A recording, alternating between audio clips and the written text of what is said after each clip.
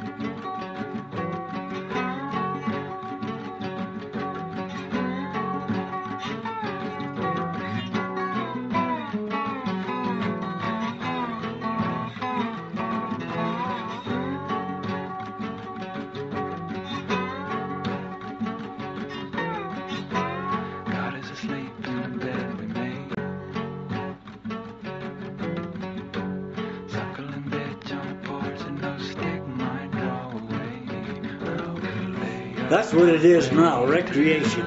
But mining is what made these towns. Yes, mining is what made them.